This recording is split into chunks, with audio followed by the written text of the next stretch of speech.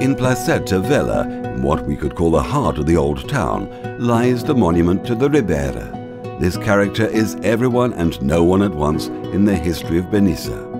It represents the villagers who, twice a year, left the town to work piecemeal in the rice fields of Ribera del Júcar in the province of Valencia, the name deriving from this place. The monument comprises an effigy of a worker praying with one hand placed on a large rock. This rock was located on the road to Valencia, at the last spot from which Benissa was still visible. The action was repeated by the Riberer upon leaving the town when looking back and seeing the old church. He prayed at this rock to receive protection from the patron saint. Riberers wore a blue shirt and hence they were known as Els Blavets, the Blues. With a straw hat, sickle and food bag, they are the symbol of a tradition that began to disappear from 1950, but is reclaimed every year with the celebration of the Patronage Festival.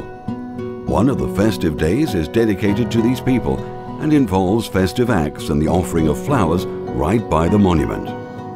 In the same square, and just a few meters from the monument, there are two large manor houses from the 16th century, renovated in the 18th century, as was the custom at that time.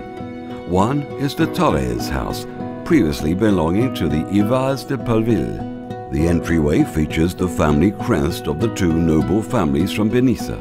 It currently houses the public library and the casino. Close by, but smaller, you can find the Juan Vives house. The front wall features writing with pictures detailing the origin of the devotion to Purissima Chiqueta.